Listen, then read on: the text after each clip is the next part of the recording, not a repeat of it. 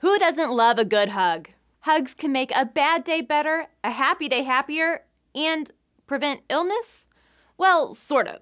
Carnegie Mellon researchers found frequent hugs really might protect people from getting sick. It all comes down to social support. No surprise here, people who receive a lot of hugs generally have a lot of people around them supporting them, and that helps lower stress and ward off stress-related illnesses. Researchers say they chose to study how hugs affect people because hugs are usually signs of having close relationships with someone else.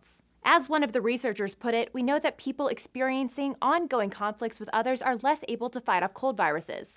We also know that people who report having social support are partly protected from the effects of stress on psychological states, such as depression and anxiety. Here's how they figured that out. Researchers gathered information from just over 400 healthy adults and intentionally exposed them to a common cold virus. Results showed those who received lots of hugs and social support had a reduced risk of infection and experienced less severe symptoms if infected. This is not an entirely new concept. Science has already proven how beneficial having a good support system is to health.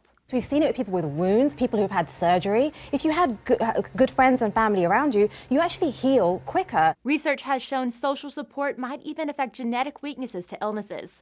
So bring on the snuggles. For Newsy, I'm Madison Burke.